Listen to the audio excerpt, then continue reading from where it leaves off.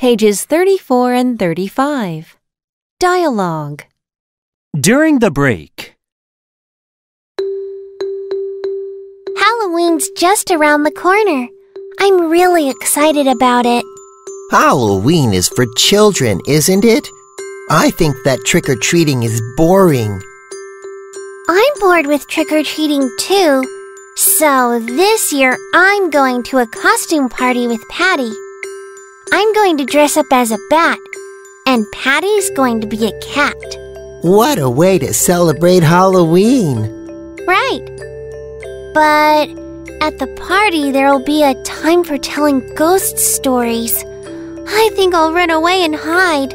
Are you telling me you're scared of ghost stories?